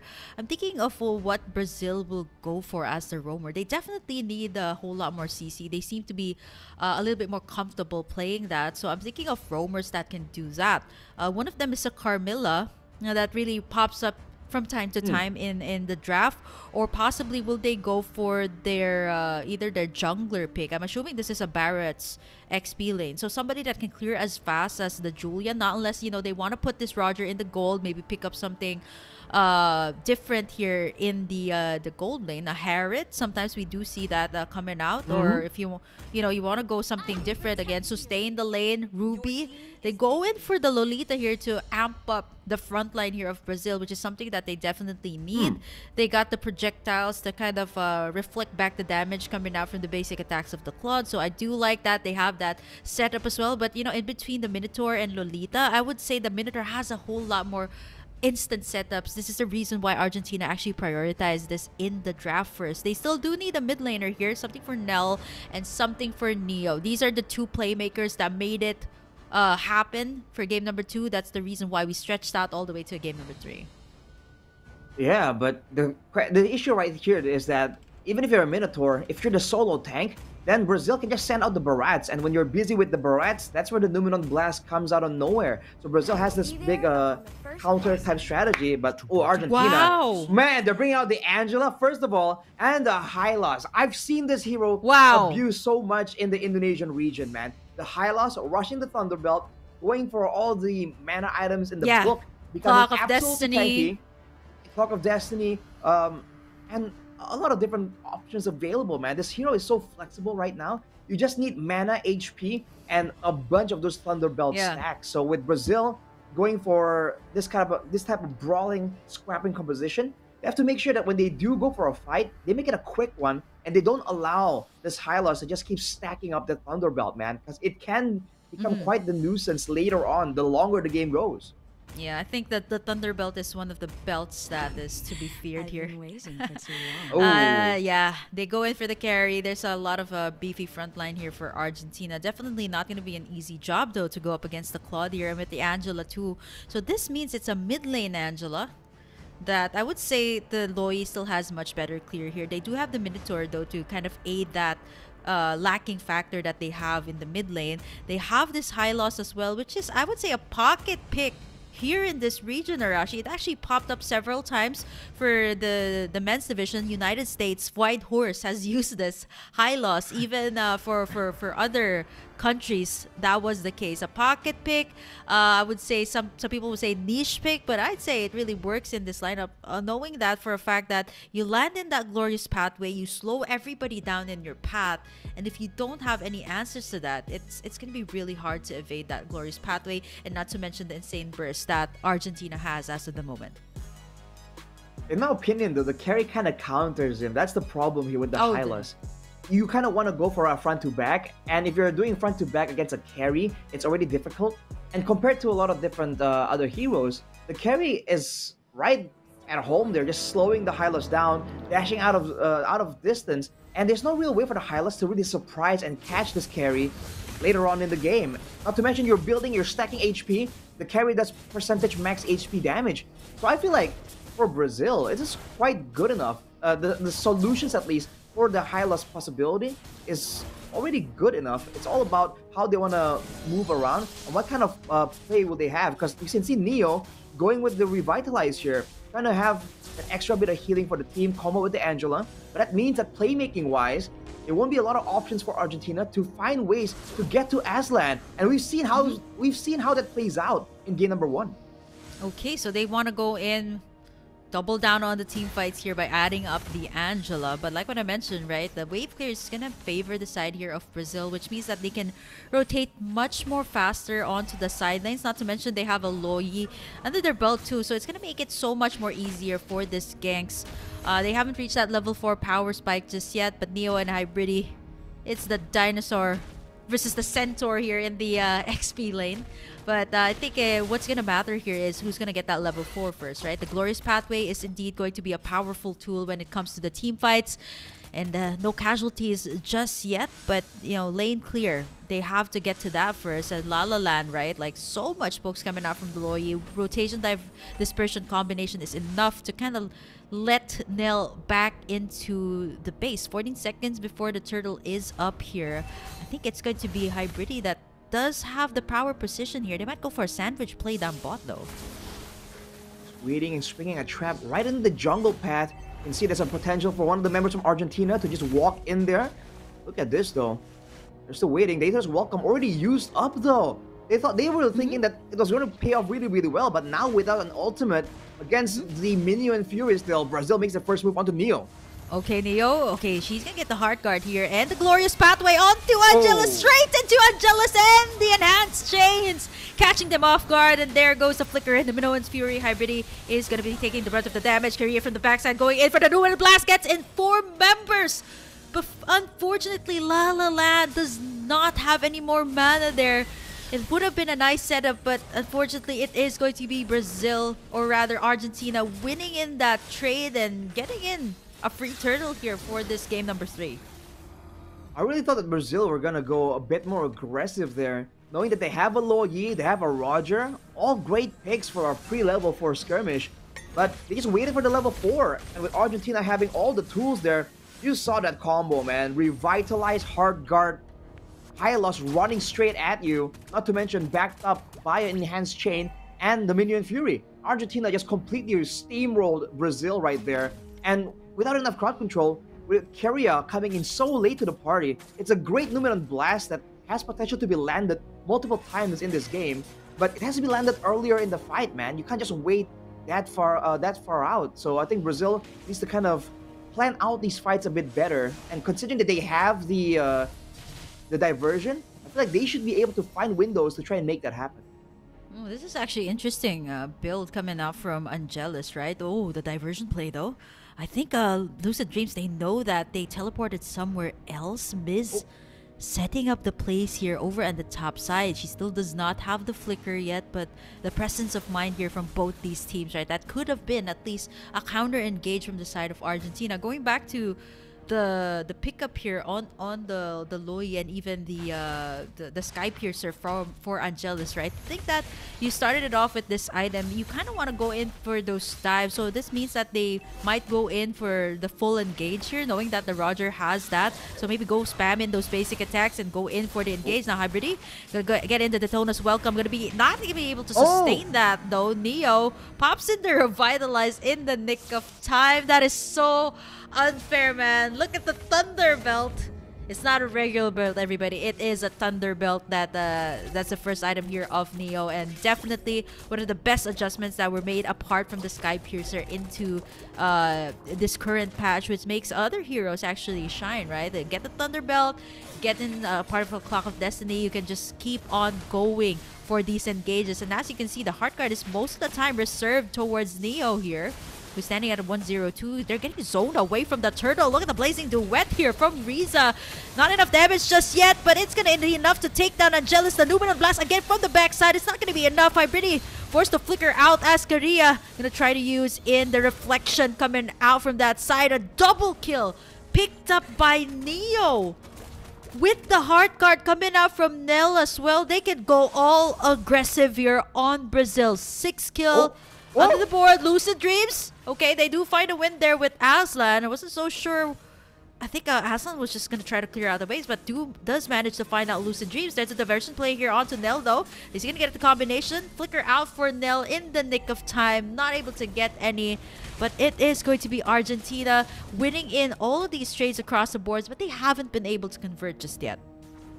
They in fact lost the turret on the top side of the map too, so Brazil kind of finding ways to kind of at least stay somewhat equal. But again, when it comes to the positioning, the maneuvers before the fights, Argentina are just doing a lot better right here. And Brazil, they do have less options, less tools to really work with. But if they keep the game stagnant like this and they aren't unable to really capitalize on the diversions, then they're kind of wasting a lot of this early game potential from La La Land. And Argentina, as always, you can see, with the advantage in burst damage, with the chance to just go hard guard and cancel out a pickoff, they're a lot more comfortable just walking around solo around the map. Because even Brazil, even if they do find a pickoff, they don't have enough damage to take out the tankier members from the side of Argentina. Well, they don't have that much items just yet, right? Like, if you think about it, Brazil does have the damage. If you think about it, like you got 2 marksmen, you got La La Land here onto the Loi, but the problem is, how do you peel through the front line here? Look at Neo. He's gonna get ganked here by 4 members. Look at Aslan. Basic attacks here and there. The Windtalker has been picked up. Half HP for Neo and still survives. And not to mention, you still have the hardcore available anytime here to go up against Neo. You got the diversion play here all the way to the turtle. Will this be enough to change the tides, Korea? Not using up the Numenon Blast just yet, but there it goes, the Numenon Blast, and it's gonna be Angelus. Brazil picking up the turtle and a kill onto Lucid Dreams. With that, the Tonas welcome. They get a clap back onto the diversion play. They get the turret as well up on the bottom. Riza going in for the Blazing Duet. La La Land does not have the flicker. Uses it actually, but not enough time as Neo again will pick up the kill. How do you penetrate the front lines here as the Hylos just keeps on going? You have the slows here from the Angela. It is not gonna be easy to get out of that. Unfortunately, Angelus is able to use the Lycan Pounce out, and that is honestly what's really making it difficult here for Brazil to go in for the engage. The Hylos, you got the Angela, and you got the Minoan's Fury here to kind of counter-engage up against the members of Argentina. Well, Brazil at least are making a great job moving around the map, using the diversion there, sending everyone to the top side and diversioning down to the bottom side. I think that was a really good play already. Argentina has to see it coming, man, but they spot out the diversion this time. Misses out of position though. Yep, there's the glorious pathway to slow everybody down as Neo just continuously intimidates everybody in these team fights. One step ahead of everybody, just blocking in the path of whoever wants to dive in at these moments. And now Neo again gonna go in for Korea here. Gets in a nice Numenon Blast, but the hard guard's up with the Revitalize, and they go in for the flicker. Minoan's Fury combination, and to top it all off, you got the Blazing Duet here for Riza, picking up a double without any casualties at all. Brazil started up the team fight, but now they go for the retaliation. Hybridi misses that. The Tonas welcome for a little bit, almost catching Riza off guard there.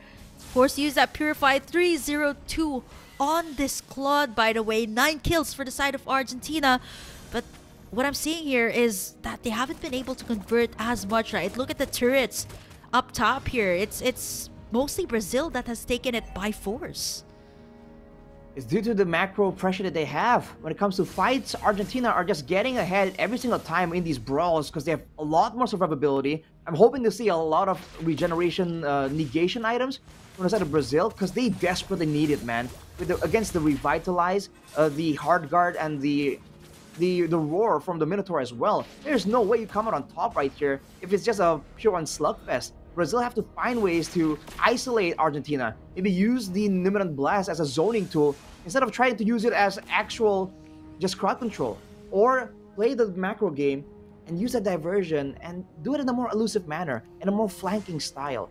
I do feel like whenever they take a fight that gets quite messy, I feel like Argentina takes it all the way though, just because all of the heroes kind of work well independently, whereas for Brazil, especially the backline, they're so vulnerable that they require assistance from each other to even survive Neo just barreling down through. Yeah, it's the same case as the X-Bor. You can see the presence being felt, right? Like, Neo is just going all the way up in front of the members here of Brazil just to intimidate them. Does he have the glorious pathway? No, he doesn't. I think the sheer presence here of Neo is just enough to cause the members of Brazil to just back away. And not to mention, right, the hard card is still available. So it's again, not that easy to take her down. But I think for Brazil, they're just going to convert to some neutral objectives here as Angelus going to be making her way up top. They do have the diversion to go all the way to the Lord. They do have that vision as well because Korea and Hybridi is over there as well. So they might go and try to go in for that concealed play there. Flicker in there by La La Land. Misses there as Nell as well, forced to use the flicker out. There's going to be immense pressure here as the members here of Argentina are going to go in for the Lord. There's the Numenon Blast. Will it be enough time to go in for the Steel Blazing Duet here? Lucid Dream's going to be picking it up for Argentina. Glorious Pathway being laid out. Hybridi going to be taking a breath of the damage here, but from the backside, Aslan going to be able to free it. Everybody, Angelus going to try to take in the back lines, but Aslan again with the impeccable positioning, getting a 3-0-0 onto the carry. They actually managed to take down Neo and Miz in the process, right? These are the things that you need to do, and this is a ticking time bomb composition coming out from Brazil. You got 2 marksmen. They got the Claude here with Riza, who has scaled up pretty well, but up against 2 marksmen, the carry that can melt down the tanks, they kind of have to convert here for the side of Argentina. They've been winning all of these team fights, so they kind of have to clap back here at some point. it's just going to be a bit more difficult for them to try and get anything because they did lose several members, and that's that fight kind of happened in an ideal condition, ideal situation for Brazil, and still they were unable to really get too much value so far, at least. So now for Argentina, I feel like two flasks of the Oasis is built up for the Minotaur and the Angela. The cooldown for that item is on each individual hero, each individual player, not from like the item itself. So technically, if the extra shielding that you get when you're low already gets popped, the next heal coming in from the Minotaur or the Angela won't really help you out anyways. So that's something that they kind of have to think about for the side of Argentina. For Brazil, again, I think it's about kind of getting into synergy right here, because you see that Aslan desperately wants to dish out some damage, carry the game for her team, but at the same time, with the way Brazil has been playing these fights, they're forced to kind of dive in past all the crowd control to get their hands on Riza or on Lucid Dreams, because they can't deal enough damage to deal with Neo. So they gotta get on the same page, right? They can't leave Aslan in the back and leave everyone diving forward. They have to all be on the same page and how they want to approach these fights. This is honestly really tough for Brazil. Like, they already have the damage though here from Aslan. As long as they can penetrate through Miz and Neo, they should be okay, right? But the problem is here, Nell has that hard guard, right? To kind of have that additional shield and the slows as well coming out from the Love Waves. As you can see, Nell not even gonna join the team fights here, just hiding in the bush down bottom, right? Just to make sure that the ultimate is up when they need it. It's gonna be that pressure. The diversion play has been made though. It's gonna be Neo. Okay, it's only gonna be Aslan. Angelus rather sent in through the portal there. I think a little bit of miscommunication towards their side. Fortunately enough, she was pretty fast, able to Lycan pounce out of there, or that would have been at least a pick off there because Neo was just right around the corner. A dangerous moment right there for Brazil, man. Argentina could have really punished that very decisively. Unfortunately, they were kind of reading into it as well. Like, hang on a minute, if anyone comes through here, there's no way it's only one person, right? But turns out it is. Now for Brazil, they're trying to make the same play. Send the Loyi +1 to the bottom side. Oh no! But look at this in the mid lane. Yep, that is one heck of a pathway there. Highway to heaven or highway to hell there, but that was enough to zone away the members here of Brazil, as Argentina wasting no time here. They got the claw. This is the enhancer that we're talking about. That I think Brazil, they're not gonna let this go without a fight. The damage from Riza is also there, plus the enhanced Lord swings are starting to hurt right now, but it is gonna be all about the zoning here. Neo, the Tonus welcome, and the glorious pathway to combine it up. You got the Minotaur's Fury as Riza goes all the way into the backlines to get in that peel. The Numen Blast is here. Neo, how are you still surviving all of this? Lucid Dreams is down for the count.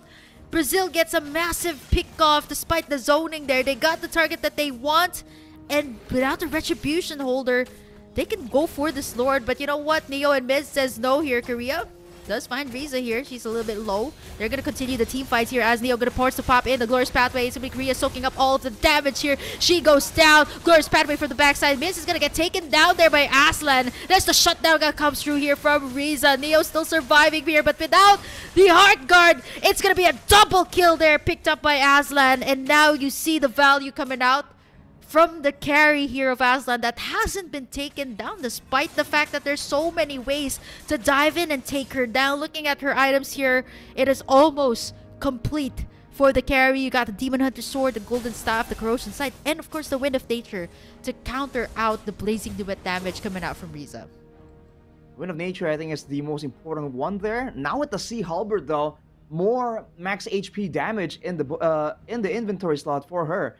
Looking at the side of Neo, though, it's an Oracle on top of all these tankier items he's building. He's not actually stacking up a lot of HP or mana. I don't believe I saw the Clock of Destiny in the inventory of Neo, so it's not that build that we're looking at. And I think now Brazil kind of caught wind of a potential solution right here. The carry at this point is strong enough to duel anyone, including the Claude. So if they send the carry out as the split push tool and still escort her with La La Land, it's kind of two birds with one stone. They keep the backliners relatively in safety, and technically they can keep winning all these 2v2s or 1v1s. Now they've made their move though, and they might be going straight for the Lord here. Oh, it's a reset. Okay, reset here. The Tonas welcome. Who do they get? I think they got their Lucid Dreams. And combined with the blast and the Blazing Duet onto Riza. They do the cleanup work. A double kill here for Angelus. As Riza gonna do up the work. But look at the guards' full work. It's gonna reflect up the damage. It's not gonna be easy to take down that Lolita. It's gonna be 2 members for the price of 1. Hybrid, the only one to fall. But the price that he was willing to pay to get Brazil ahead. Right now, the question remains, are they going to go for the Storm? Because Argentina, even though they don't have their junglers, even Lucid Dreams is not here, they're going to force out the team fight. There's the Glorious Pathway onto La La Land. He gets the Winter Crown there to buy some time. Riza not going to be able to dish out the damage that he wants up against Aslan. It's way too much, but with Nell there to back her up, they are still able to sustain. But man, this carry, so deadly at this point. Every single member here of Brazil almost getting into the immortality point 7 minutes into the game. No one is letting up just yet. It is clapbacks after clapbacks here. And this is where it started to show. Brazil already earning that time that their marksmen are going to shine into this game. And Aslan again, time and time again, you are not able to touch her in any of those team fights anymore. It's now the tanks. It's now the front lines of Argentina that is suffering the true damage coming out from the carry. But bottom side though, there's gonna be a diversion play here onto Aslan. Okay, he gets the backup here. Now gonna be forced to use in that hard guard in the nick of time to escape that. There's the Numenor Blast here onto Lucid Dreams, but they don't get anyone. No follow-up just yet. Lord is already at 1/4 HP, but that's gonna be a duel down bottom side. Aslan, no more immortalities here. They get the shutdown here after a long while, as Mids as well able to clap back up against Angelus. What is going on here for Brazil? They already have the damage, but the way Argentina was able to split up the map, get Aslan down bot, get Angelus also in the Lord pit. What is going on here with Argentina? They got the Lord here as well. Now it's only Korea and La La Land left to defend here. They got Riza here as well. Glorious Pathway being laid all the way into the base here of Brazil. As La La Land will fall, it's now down to Korea. The death timers are real here. They're gonna go for the enhanced chase. It is over. Brazil is gonna fall. Argentina gonna successfully pull off a reverse sweep. What a play from Argentina. The whole sequence of events, dealing with the macro game pressure. It's fortunate that they do have that Angela as a factor as well. We have talked about the dangers of this Hylas, the fact that the carry can be a potential counter. But when the Hylas comes in out of nowhere like that, with the help of the Angela as well, there's just way too much tankiness built in that moment for the 2 main backliners of Brazil to melt down. The concentrated effort of both the Loyi and the carry still wasn't enough, man. That high loss is absolutely oppressive, and you're seeing why right here. And with the Revitalize even, man, I can't imagine how much damage she tanked up and how much damage that Brazil was outputting, and was just thinking like, man, why isn't she falling? This is ridiculous. I know, right? It's absolutely insane to see that despite even the turret damage, there's only once that she got shut down, but this just enabled Argentina really to go in for those dives, especially for Lucid Dreams and Riza. It made it all the more easier for them, right? You lay the Glorious Pathway down, you get that movement speed up for the Claude, and the Blazing Duet just gets all the more deadly here at this point. This is one of the points that you see the Revitalize come up.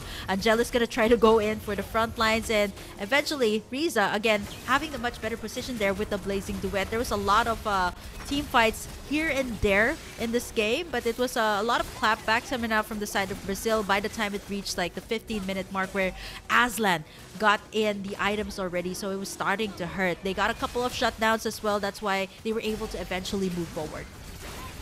You can see that Brazil, I feel like they were just really desperately trying to go for a decisive fight. They even resorted to using Hybridi's Daytona's ultimate in an aggressive fashion, and we're thinking it's going to be a bit of a back and forth, but since they know that they can't match with the sustain and the maneuverability from the hard guard potential from the side of Argentina, they decided at least we're going to get a pick off immediately.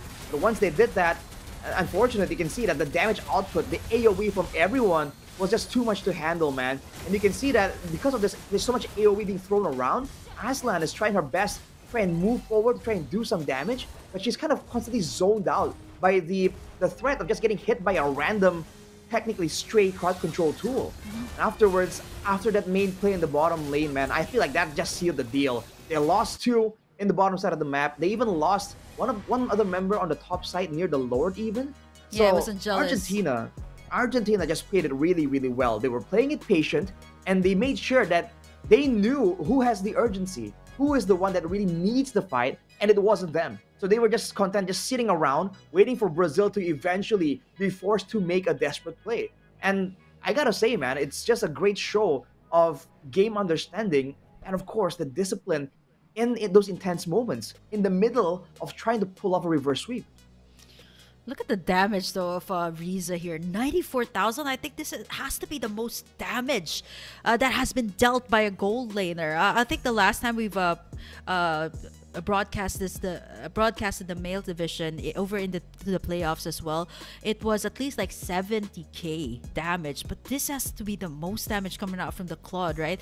And she was enabled so much to go in for these dives, all care of the teammates that she had in the Miz. Neo lay out the glorious pathway for Riza to be able to have a very nice blazing duet to just set things up here. And of course, it is going to be Riza, the MVP for this game. There were a lot of heroes, a lot of players that enabled Riza to reach this far into the matchup. 619 onto the Claude. You still got the Wind of Nature just to respect the opponent as well, knowing that the carry was already dishing out a lot of damage in the late game, plus the Rogers like and pounce.